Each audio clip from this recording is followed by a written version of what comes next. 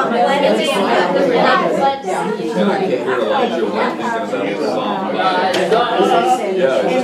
morning. Good morning. Let's get started. Let's get started so we get Vanessa some time to teach for us. We're lucky to have her. I'll tell you, she's one of the best teachers in Wilshire. We're lucky. That $5 I gave you. But anyway, I wanted, if you guys haven't seen this, I'll send a picture out this afternoon. You know, Bert and Diana are out of town this weekend house hunting in Chicago. Well, I mean Chicago. Colorado. In Colorado. And so he sent me an email on Tuesday with the 2 pictures he put on Facebook yesterday saying, is this a sign? It's snow everywhere. And he couldn't look. And then, you know, I didn't tell him it wasn't a sign, but I did tell him to enjoy. But I'm sorry he's going to mess up your house hunting. But at any rate, I'll send that picture out this afternoon. It's 2 pictures looking out his window, and he was pretty forlorn on Thursday. They had canceled several of their possible places to see. But anyway, yeah, we'll see. I thought about the other hand, an article in the paper about how many inches. You know, it was records. Yeah. My nephew's classes were canceled Thursday and Friday. Oh man. So, and from there, like, I was like, I'm not serious. That's amazing. Not that much. That is amazing. Yeah, that one weekend ago. Let's go through the church-wide announcements, and let me tell you, you've got to read today Katie's Murray's Preparing for Worship. Yes. What a tender story about her daughter who came into worship for the first time as a kindergartner, and she started crying because she hadn't learned to read yet. She didn't know the words of the hymn tune, and she didn't feel like she could participate. So great story. And here on this, you'll see on page 2. Okay, let's see here. We've got in terms of church-wide, we've got the Ramadan dinner. This is on page 8 on March 21st. Holy Week is Palm Sunday the 24th. You'll see that on page 8 as well. We have 3 new members on here. One of which is Cindy and Charlie Fuller. And Charlie's going to be joining the staff, is on the staff now, and will be heading up the residence. Charlie wants to teach it here at some point in time, and I got to tell him that we've always been a class that has been an easy start for the residents because we're an easy group. We have stuff that's pretty familiar, and we can give them scripture to it. And so anyway, I hope he continues with that. We'll see. Well, he's in Epiphany this morning, just observing, like participating, so he'll probably be welcoming getting into this class where it's a little safer. Yeah, that's right. That's right. We're pulling for them in this class. That's right. Okay, one more. Lily orders are on page 9. Road to Resurrection on page 9 as well. Doing the work of Lent is on page 10. David, did you want to say something about adventurers that is coming up? Just that we got 21st. We're going over to the stockyard this week, Thursday. Okay, that ought to be a fun time. We lived in Fort Worth a long time. Okay, page 12. Mark McKenzie's still looking for photographers. And then parenting and Enneagram is on page 12 as well. This is supposed to be an interesting way to tie in the study of Enneagram with parenting children, so I hope that's well attended. Wilshire welcomes Robert P. Jones and Greg Garrett on the 13th and 14th. I've got a belong team meeting on the 14th, but I think we're going to cancel it so we can go to this. Mark Wingfield is hosting a webinar on that Sunday afternoon, and lunch will be provided, and it'll be a great time to be there. You can read that on page 13. David Beck, our first black and white I Am Wilshire photo, but that's the one he wanted. But at any rate, mine is black and white. I'm already gray and white, so it's anyway, so I think I would fade out. But at any rate, good, interesting story on David Beck here. He's a relatively new member. Went to Puerto Rico, and very interesting story. Anything else church-wide that we need to go over before we give this to Vanessa? If not, Vanessa, it's all yours. I'm going to pass the prayer book around, and if we go back about 10:40 or whenever you finish, all right, that would be great. Good morning. Good morning. So you saw Dennis's email, and he was so apologetic, and I was like, it's really not a big deal. Problem. Because I don't think we'll get to all of it today anyway. Yeah. So, but Brian had a question of, did you know anything about Elisha before you were assigned this class? And I was like, well, I knew that I always got Elijah and Elisha mixed up. And I think it would have been nice if they just named him something different. But they didn't ask me. And then we were talking about the song for Elijah. Who sang it and what's it about? Do y'all remember? You mean, That Elijah. oh, no, I that's think not that's us. exactly Okay. doing. Cause you know, Okay, that's Isn't it a different country? from the one. I looked it up Elijah? when you wanted No, to know. Elijah. I know Elijah. It's called. Is it Kalijah? Okay, Yeah. there you go. And so where is that from? It's a wooden Indian. Elijah the wooden The Indian. wooden Indian. oh, Yeah. Thank Bob you. Wills. Okay. So that's what I always heard Hank as Williams. Elijah. Hank Williams. Kalijah. Uh-huh, Is that one. That's the one. Yeah. That's the one. Close. See? Okay, so now you've learned something in Sunday school today. You're welcome. Learned a Hank Williams song. Yeah, there you go. All right, so we're gonna start out with the first 3 verses, which is the calling, or the call that Elisha received. So if you'll join me in 1 Kings, chapter 19, verse 19. And as I read this, I'm going to invite you to just listen and note what jumps out at you. Is there anything, any words that jump out, any ideas or something that you think is weird or doesn't make sense? Okay. So, he went out from there and found Elisha, son of Shaphat, who was plowing. There were 12 yoke of oxen ahead of him, and he was with the 12th. Elijah passed by him and threw his mantle over him. He left the oxen and ran after Elijah and said, "Let me kiss my mom, my father and my mother, and then I will follow you." Then Elijah said to him, "Go back again, for what have I done to you?" He returned from following him, took the yoke of the oxen and slaughtered them. Using the equipment from the oxen, he boiled their flesh and gave it to the people, and they ate. Then he set out and followed Elijah and became his servant. What a strange sequence of events. Yeah, that's my first thought. I mean, what's the purpose of all that? Yeah, so how do you plow after you killed your 12 oxen? Well, he doesn't need to plow anymore, Oh, right? Because he's following Elijah. but didn't Elijah send him back? Kind of. So, when I first read this, and Sam and I were talking about this, it reminded me of the call of the first disciples, Yes. right? They're fishing. Jesus says, "Come follow me." And Zebedee's sons were like, "Wait, we gotta go get our stuff in order. We gotta say goodbye." And Jesus was like, "No. If you're coming, come. If you're not, not." But here, Elijah's like, "Sure, go ahead, go back." There are so many pieces in this passage and then the one in 2 Kings that I kept finding in my brain connecting to stuff in the New Testament. Now, I'm not going to say that that's a scholarly connection. It's just, for me, it reminded me, oh, this is how it was for the Hebrew people when they would hear these stories around the fire pit at night. They would hear this story and then they would be like, oh, so Elijah's kind of like Moses, and you're going to hear a lot of that in the second passage. Oh, so Jesus is like Elisha and Elijah. So it was kind of cool to me to realize, oh, I finally get it now. I can tie the threads together, even if loosely. So I never thought about this till you were talking about that. Makes you wonder about the scriptures. say more. Good lawyers don't like eyewitnesses because they never tell the same story. There you go. All this stuff that was heard around the campfires from different people, maybe that's why we have so many different versions. of That the is same thing. absolutely why we have so many versions. And if y'all haven't studied the priestly source and the Deuteronomic source, I can never say that word, and there's one other. No, Q's New Testament. Oh, New, yeah. But these are the 3 sources for Old Testament. Genesis, the first 11 chapters, all oral stories. They're myths that were told around the campfire to explain why things are the way they are. Now, are they true? Probably not. Do they have truth within them? Absolutely. And that's what myths do, right?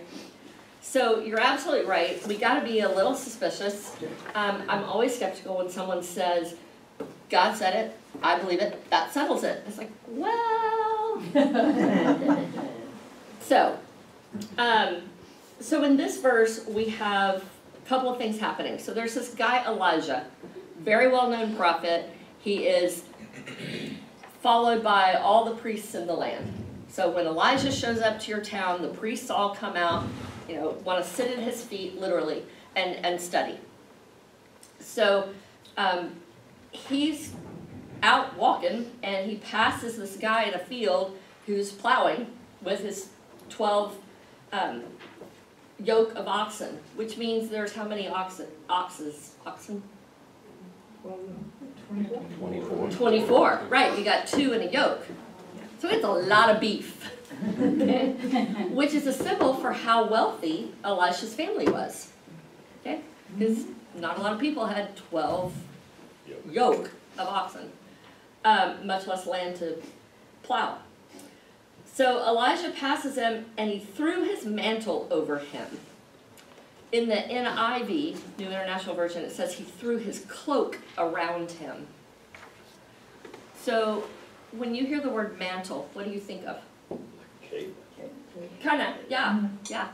And if we pass along the mantle, what are we doing? Making that person good.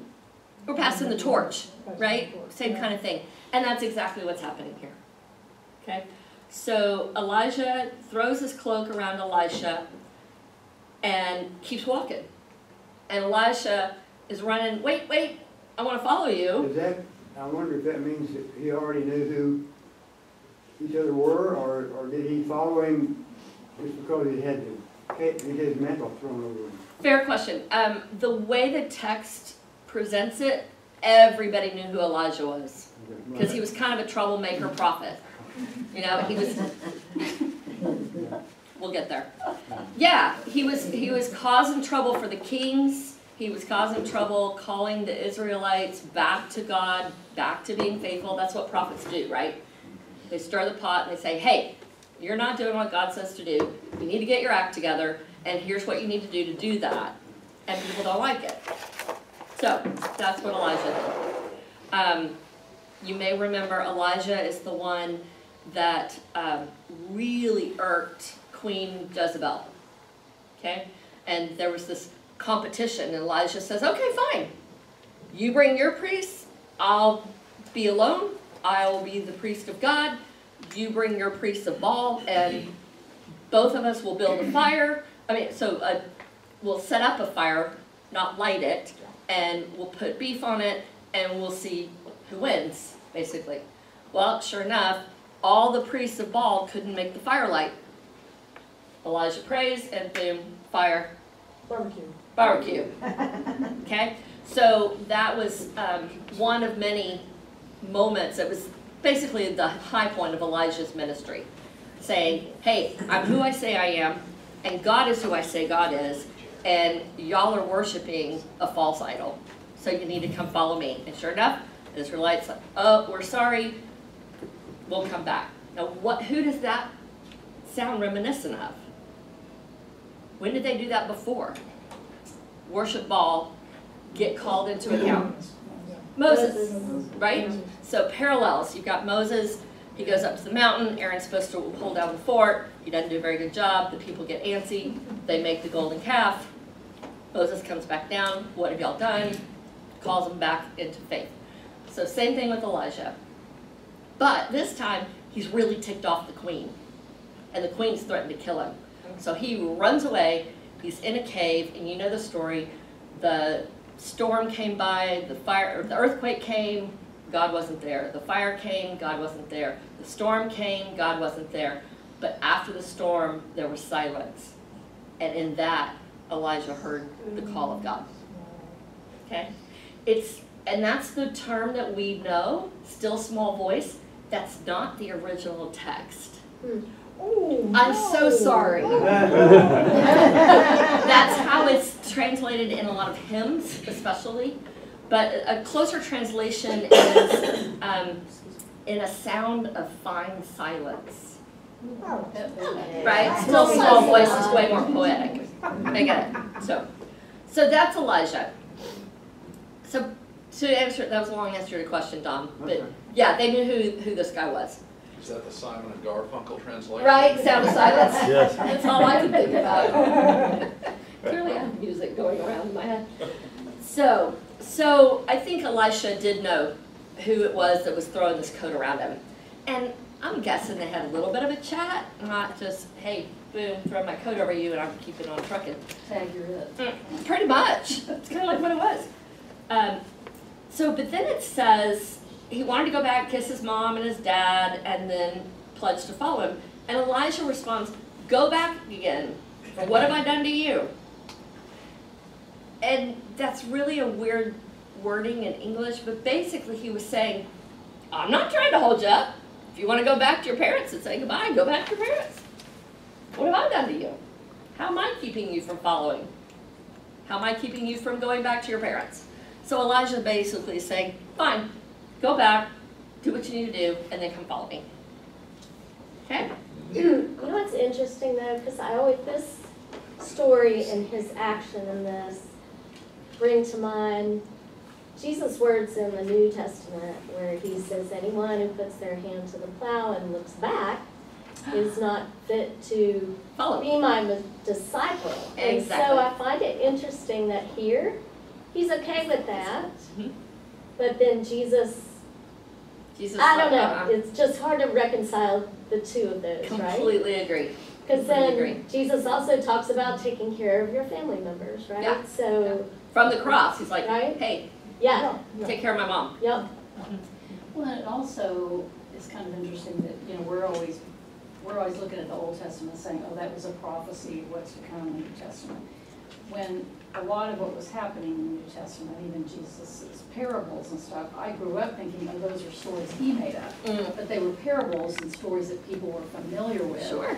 So is he, like you said, Diana, is he looking back, this is a story they've heard, how Elijah called Elisha or whatever, and so he's making a new He's reference. different, Because everything right. is always like, oh, You've this heard way, it that's said, the new way. right. So That's a he's- great point. That's a great point. Interesting, last week when Timothy was here, he said that now people, like a lot of seminaries, right? They don't refer to it as the Old Testament. They call it Hebrew the Bible. Hebrew Scripture because it's part of our history, right? Right. And so in that way, it also kind of makes you think about the continuity of the story, I guess, versus new and old, you know? Yeah. And Dennis, thanks a lot, by the way, of putting me after Timothy. I'm just saying. Okay, so Elisha has a feast with his family, which also reminded me of the prodigal son. So they have a party, and then he goes to follow Elijah, and they're off. We don't hear about him again until chapter 2. So chapter 2 is this chapter, 2 Kings, sorry, thank you. 2 Kings chapter 2. So in chapter 2 of 2 Kings, we've been hearing about the reign of this king and kingdom. I'm not going to pronounce his name right, but it's Ahaziah. And then there's this chapter about Elijah and Elisha. And then it picks up with the new kingdom, with a new king. And this prophet story is tucked in there. Why? We don't know for sure, obviously, but the commentaries seem to agree that it's a way that the Jewish people marked and said, hey, yeah, we had kings, and yeah, we had kings, but Elijah and Elisha, they had power that the kings didn't have. They had divine power, power from God, authority from God, that the kings on earth did not have. Which I thought was interesting. Because in 2 Kings chapter 2, not only do we see, is it sandwiched between these two kings, but we're seeing the transition from Elijah to Elisha. And that passing of the mantle, or passing of the torch. Vanessa, is it possible it seems like the kings on earth, from the 1500s on, thought they had divine power. Did they kind of try to usurp this or something, or? Oh, well, yeah, when you start getting into monarchies, particularly in Europe, Right. they are absolutely in bed with, pardon my French, with the church. And it was all about money. It was all about power and economics. So you bet they're trying to capture this. They aren't going to be bothered by this distinction of divine authority versus earthly authority, because they're going to claim it all for themselves, right? Reminds me of modern day where, you know, there are many who believe that God has ordained a certain person to be president, right? That, yeah. Anyway, okay. So let's jump over to chapter 2 of 2 Kings. And it's pretty long, so I don't know that I want to have anybody read the whole thing. Would somebody read for us chapter 2, verse 1 through 3? We'll start with that. Now, when the Lord was about to take Elijah up to heaven by a whirlwind, Elijah and Elisha were on their way from Gilgal. Elijah said to Elisha, "Stay here, for the Lord has sent me as far as Bethel." But Elisha said, "As the Lord lives, and as you yourself live, I will not leave you." So they went down to Bethel. The company of prophets who were in Bethel came out to Elisha and said to him, "Do you know that today the Lord will take your master away from you?" And he said, "Yes, I know. Keep silent." So Elijah's on his way out. Elijah is on his way out. And Elisha is expecting, but not promised, that he's going to take up the prophecy from there. The prophets that were in Bethel, I think of it more as like a group of religious leaders who were following Elijah. They come out to greet the two of them, and they want to make sure that Elisha knows, hey, Elijah's not going to be around. You know, today's the day. I couldn't find anything that talked about why Elisha told him to stay quiet. I guess he figured, well, Elijah is the prophet, and so he doesn't need y'all to tell him that he's going to die today. He probably already knows that. But I couldn't find anything in the few commentaries I looked at to back that up. So the next section, verses 4 through 5, same story, except they travel from Bethel to Jericho. Same thing happens. Priests come out. They say, "Hey, Elisha, do you know that Elijah's about to kick the bucket?" And he says, "Yes, I know. Keep quiet." Then verses 6 through 8, same deal. But now they have made it to the Jordan River. So let's pick up at verse 6b. So the two of them. Somebody read that through 8. But he said, "As the Lord lives, and as you yourself live, I will not leave you." So the two of them went on. 50 men of the company of prophets also went, and stood at some distance from them, as they both were standing by the Jordan. Then Elijah took his mantle and rolled it up and struck the water. The water was parted to the one side and to the other, until the two of them crossed on dry land. What does that sound like? Hello. Holy Moses. Right? Right, holy Moses, exactly. You know, Moses had the staff, the rod. Elijah has this mantle that comes up again, a cloak. He rolls it up and he smacks the water parts. Okay? Now here, the prophets were hanging back, but they were witness to this event, so that they could testify that, hey, this happened. Elijah and Elisha crossed the Jordan. Now they're in the wilderness. The Jordan River was the boundary. Think of it as the Rio Grande. Except here, the Jordan, on the side where all the priests and prophets were, was the kingdom. It was organized, it was a city, it, you know, had rules and regs and running water and, you know, all the things. But on the other side of the Jordan, now that they've crossed the Jordan, is all wilderness. Also, similar to Moses' story. They wandered in the wilderness for 40 days and 40 nights, for 40 years, depending on which story you read. And now Elijah and Elisha are in the wilderness, and when you're in the wilderness, the only thing you have to count on is God. So they crossed over, and then Elijah turns to Elisha and says, and I imagine this as almost as a parent to a child, you know, maybe an adult child, but to a child saying, what can I do for you? In other words, what can I pass on to you? What do you want from me before I die? And Elisha says, please let me inherit a double share of your spirit. And Elijah responded, you've asked a hard thing. Yet if you see me as I am being taken from you, it will be granted you. If not, it will not.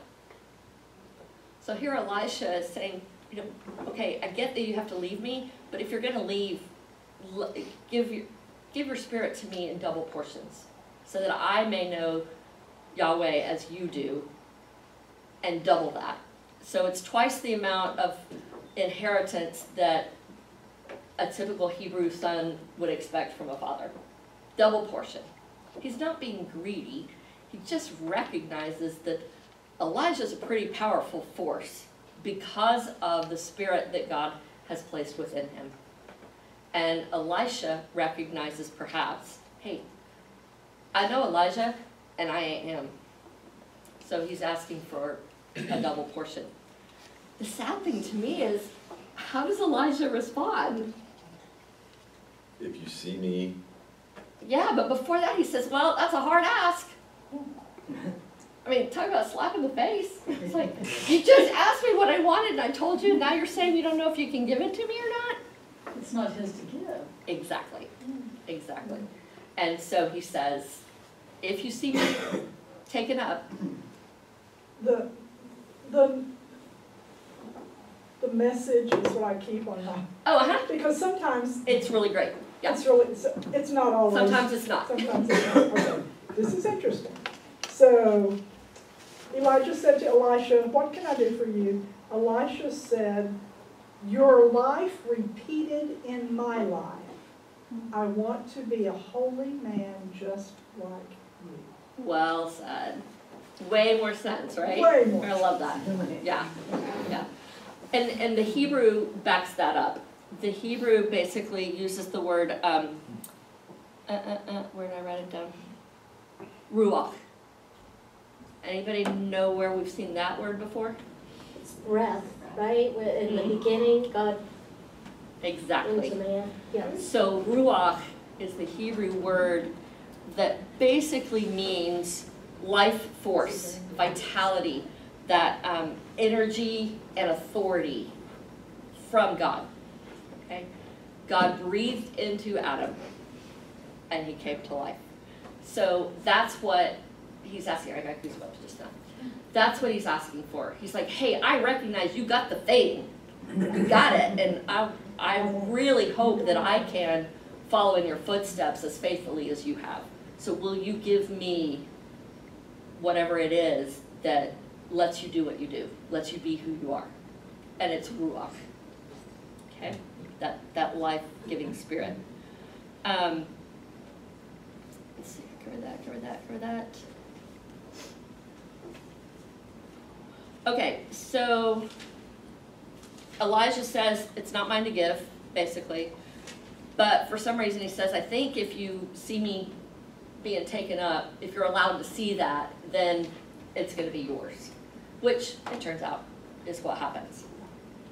All right, that's when the whirlwind happens. So, verse 11. As they continued walking and talking, a chariot of fire and horses of fire separated the two of them. and Elijah ascended into a whirlwind into heaven. So I'm going to stop there before we find out if Elisha saw it or not. Because the chariot of fire and the horses of fire is an important symbol. It's not that Elijah was in the chariot of fire and taken up, which you see a lot of medieval artwork that shows that. It's that the two of them are walking along, and all of a sudden there's a chariot and horses of fire that divides them, separates them. And the commentaries talk about how in that moment the earthly prophet is connected to the divine.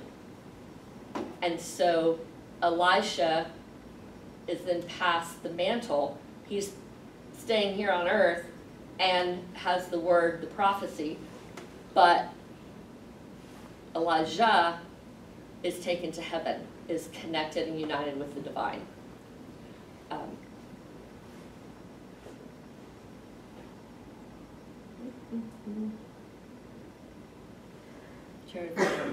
Yeah, so it's an important distinction that these chariots of fire, that image makes, that now where they had been walking along side by side, now they've been separated and Elijah has been taken away. Okay, all right. Isn't Elijah one of the ones in the Bible that, isn't there two people, him and one other person that don't die? Yes. Taken up. Enoch. Enoch. Right? Yes, Enoch. yes. And we're going to see Elijah again, right, in New Testament. Okay, so now they're separated, and Elisha keeps watching, and he cries out, "Father, Father!" And then he cries out, "The chariots of Israel and its horsemen!" But when he could no longer see him, he grasped his own clothes and tore them in two pieces. A lot happening right there in those two little verses. Okay, so first of all, Elisha cries out, "Father, Father!" You know, in grief. You know, when you lose someone, you cry out in grief. You know, "Dad, don't leave me." And by using the title Father, he signifies not that he was a biological father at all, but he was the father in ministry. He was the father that Elisha followed, wanted to emulate. But then that second phrase, I was like, what? The chariots of Israel and its horsemen. Well, why is Elisha crying that out? And it's, again, that title recognizing that the chariots of Israel is a symbol for the protection that Elijah gave to Israel. He was a leader, he was the master, but he was also the protector. And when the chariot of fire and the horses of fire took him, divided them, and in the midst of that, Elijah ascends, it shows that he's like no one else in Israel. No one else in the Hebrew people. He alone has been taken up to be with God. He didn't die. He's been taken up to join in heaven. I never noticed in verse 14 before about the water parting. I mean, another Moses type analogy on that. Yeah, we'll get there. Never mind. No, you're absolutely right. We're almost there, Dennis. So the last thing I want to mention, and you probably know this about the Jewish tradition, but he rents his clothes, and that is a sign in the Jewish tradition of grief and of mourning, which they do a lot better job of ritualizing than us Jesus followers do. Okay, so then Elisha picks up the mantle that Elijah had been carrying, same mantle that was thrown over Elisha back in the day, and he rolls it up, and he went back and stood at the bank of the Jordan. Now remember, he's on the wilderness side, the prophets are still over there on the kingdom side, and so what does he do? He takes the mantle and he strikes the water, saying, where is the Lord, the God of Elijah? And when he struck the water, wait, okay. When he struck the water parted to one side and to the other, and Elisha walked back over. So why? Yes, it's definitely harkens back to Moses, but before that, what are these prophets associate him with? Not before Moses, but more recently. So the prophets are witnessing this, and they're like, holy cow, he just did the same thing that Elijah did, so he must have ruach. Power. He must have the power that Elijah did.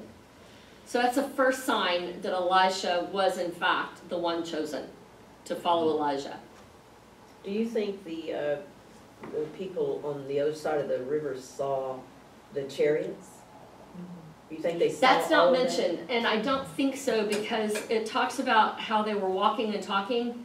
So they were walking probably deeper into the wilderness. We don't know for sure, but that was my interpretation as I read it. That they were trying to, Elijah recognized, hey, we need to have some time, just the two of us. So I'm gonna part the water so we can go over there, and I'm gonna pass on my wisdom to him. Elijah gone up. Now, my question is this, and didn't make, I couldn't come with an answer at this. Did he go on up and was the horses and the chariots, you said he wasn't in there, but did they go with him? Or were they now down with Elijah, giving the impression that he is now the head guy of the nation? It didn't say that, and you didn't mention it, so I don't know if anybody else commentary. Right, we don't know. Okay. It just, the only time it mentions the chariots is that it separated the two of them. Right. And then, after the whirlwind happens, Elisha cries out, the chariots of Israel and its horsemen. And so the commentary said that that was a title, so there were two titles that Elisha gave to Elijah, cried out in that moment. The first was Father, the second was the chariots of Israel and its horsemen. And that was a metaphor representing, hey, yeah, there were kingdoms and there were kings with armies protecting Israel, but that's not really who protected Israel. It was actually Elijah. Yeah, there was this kind of like, I didn't know if that was a sign to Elisha. That just like Elijah, all the castles, fire came down and zapped it. And I'm giving you that same kind of power, so don't be bashful. Right, right. So Maybe not meant that at all. yeah, it doesn't say that. The way the scripture's written, it's more that chariot of Israel and its horsemen is more related to who Elijah was. The mantle is the first sign that Elisha does in fact was granted the ruach, or the power, the force. So, and in one commentary it said that Elisha had to strike the water twice.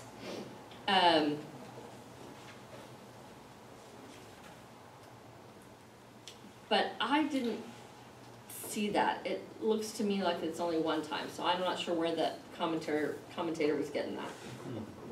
All right, so now Elisha knows that he has the power.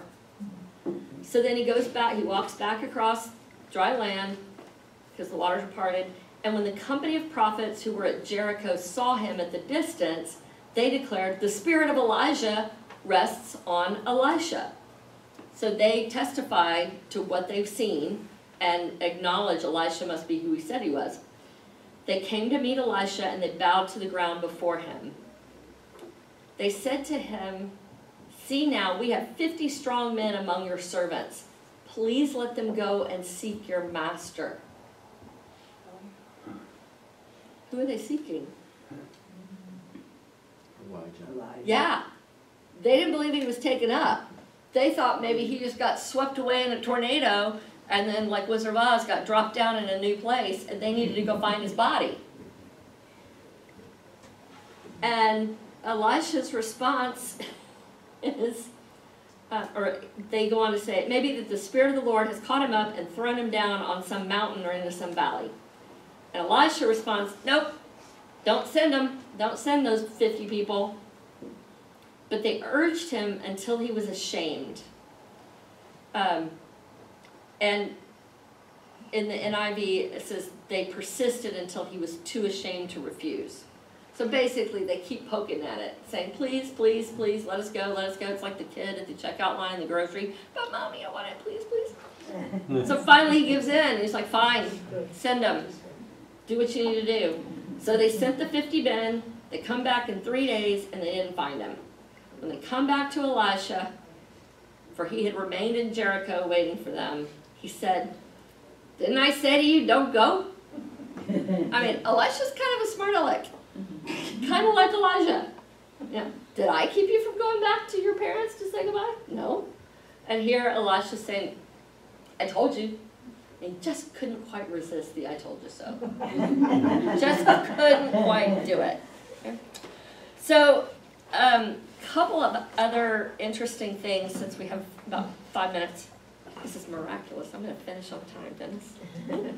That's 2 times in a row, y'all. I'm just saying. So, Elisha translates, my God saves. Who does that sound like? The Son. Yeah, Jesus. God with us. Or, if you think about Palm Sunday next week, Hosanna, God save us. Okay? So, in naming Elisha, my God saves, it's the very embodiment of those who followed Yahweh. It's their claim of, hey, this is the God who emancipated us from Egypt, who heals, who rescues, and who transforms a people. Okay, let's see. So we talked about that. So, the next part of Elisha's story, he goes on, now that he's proved to himself and to the prophets, yeah, Elisha has said, yes, you're the guy, go forth. Well, then it gets really interesting. So if you flip over to the chapter 8, 1 through 15, and this I think is very funny. They're not going to do the part about the 42 children, are you? Do what? They're not going to do the part about the 42 children? Well, we're getting there. Right here. You got it, Pat. Yeah, so this is just weird. So the first thing Elisha does is the people and the prophets in Jericho say, hey, our water's gone bad. What are we going to do? We have no water. And Elisha does this weird thing where he says, bring me a bowl of salt. He tosses the salt in the water. And not only is the water good, but now they're not going to have any miscarriages. Why do we care that they not have miscarriages? Because we want them to carry on. Exactly. The Hebrew faith is all about 2 things: land and perpetuating the pure race. Okay? So miscarriages are a big thing. And I think last time y'all talked with Timothy about circumcision. The whole point of circumcision was the male babies were dying because they were getting infections in their penises. And so in order for the Hebrew people to do what the rabbis needed them to do, which was to cut off the foreskin, what parent is going to voluntarily say, yeah, you can cut off part of my son's anatomy? So they said, no, no, no, God said this. This is a sign of the covenant. We have to do this as God's chosen people. Why? Well, it doesn't say it in the scripture, but it was a health thing, so that the Jewish boys would live past 2 years old. Okay, so same thing here. No miscarriages because the water's good. Then there's this huge public massacre instigated by Elisha. So Elisha comes to this woman and says, get up, go with your household and settle whatever you can, for the Lord has called a famine, and it will come in the land for 7 years. So the woman got up, did according to what the man of God said. Now the king was talking to the servant of the man of God, saying, tell me all the great things that Elisha has done. And while he was telling them how Elisha had restored a dead person to life, the woman's son, who had restored to life, appealed to the king for her house and her land. My lord king, here is the woman, and here is her son, Elisha restored. And when the king questioned the woman, she told him. So the king appointed an official for her, saying, restore all that was hers. So I skipped over a part, sorry.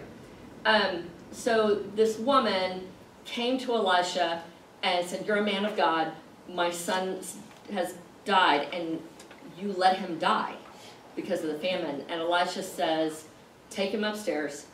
He goes upstairs, heals the boy, carries him back down, and the woman is affirms, you are a man of God. You are actually who you say you are. Okay, does that sound like any story we've heard? Yeah, yeah. Mm-hmm.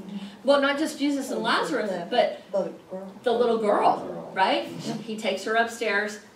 She's just sleeping. She comes down and they celebrate. Pat, where did I miss the Yeah, Baldy? where was the 42 kids? 42, 24, chapter 2, verse 24, or 23. Okay, that's what I missed. Because that's hilarious. Oh, yeah. And evil all at the same time, it seems like. Okay. 42 and 4. So after Elisha takes care of the water, then he goes up to Bethel, and while he was on the way there, some small boys came out of the city and jeered at him, saying, go away, bald head. Translated, baldy, baldy.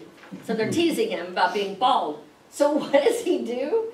He turns around, sees the boys, curse them in the name of the Lord.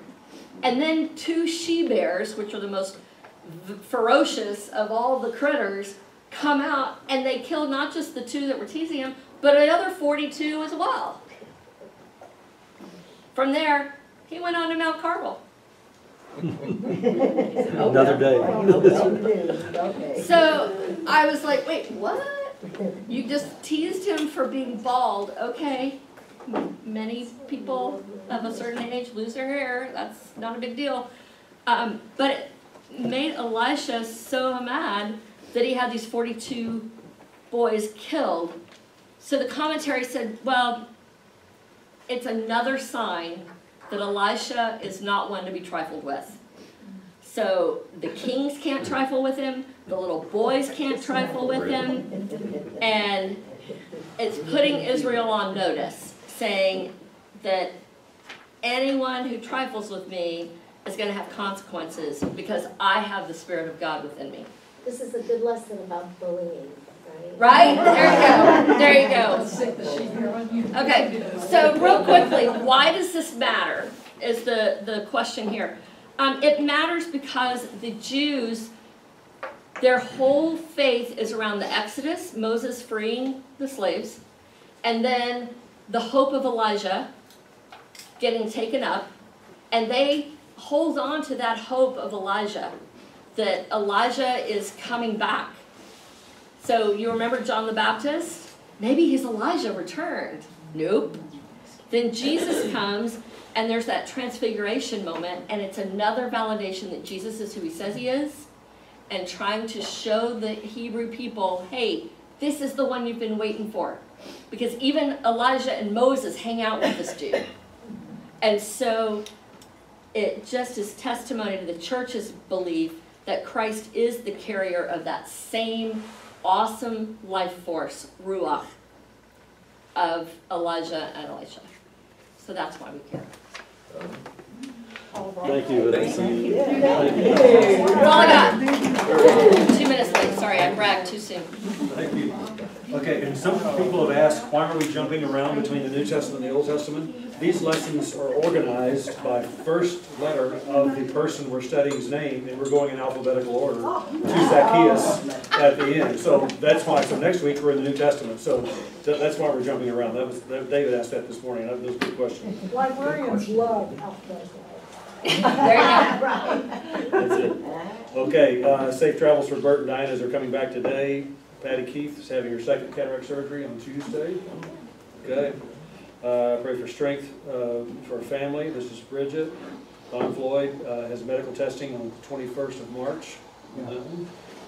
Laura's sister, Robin Dennis, needs to make some cardiac appointments. She's putting this off and about to drive Laura crazy. Praise that Edwin's vision is much improved. Diana, this is your brother-in-law. Yeah.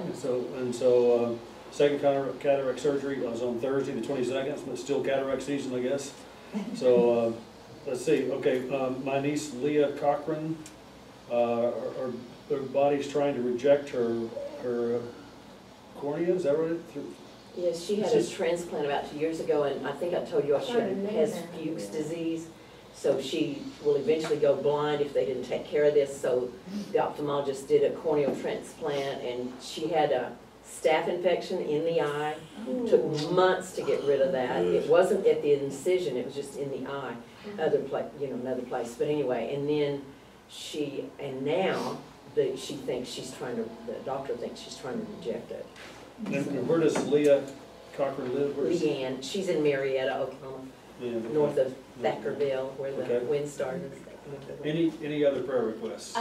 Merrick, the facilities director, his son is due to have open heart surgery tomorrow. It was supposed to happen a couple of weeks ago, and the little guy, he's not an infant, he's a toddler running around, but Hayes, he got a cold or something, and so they couldn't do the surgery because he was sick. So they're really hoping that he doesn't get sniffles between now and tomorrow to have that surgery tomorrow. So Merrick and Catherine. Yes. And if you know the Kellers, Catherine Keller is their daughter, Merrick's wife. And Kenton. Kenton, Mary's grandkid. Gillette. Okay, anything else? Let's pray. Thank you again. We appreciate you, Vanessa. Heavenly Father, we thank you for a time that we can come and read Scripture about the people in the past that we do get confused with each other, and that we have the ability to see what strength and power they had to serve you. Thankful for the lesson from Vanessa and for this time and study she put into that. We pray for Bert and Diana for safe travels as they return from Colorado. For Patty Keith, as she has second cataract surgery on Tuesday the 19th. We pray for strength for family, for Bridget. Don Floyd, as he has medical testing on March 21st, be with him and those who are treating him. For Robin Dennis, Laura's sister, to take care of herself more and make appointments that are needed. We have a praise that Diana's brother-in-law, Edwin, his vision is much improved after his second, and will have a second cataract surgery on the 22nd.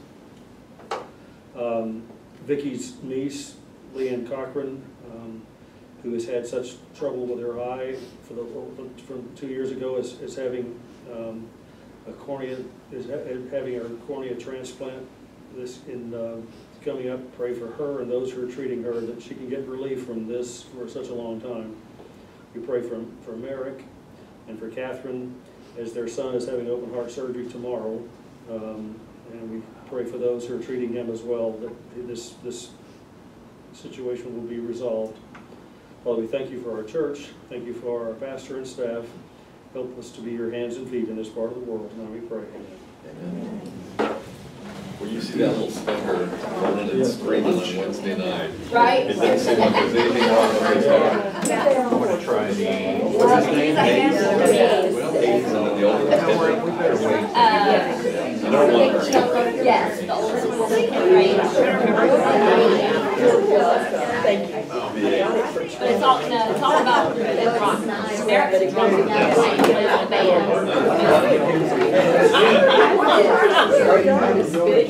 Raincoat may not be necessary this morning.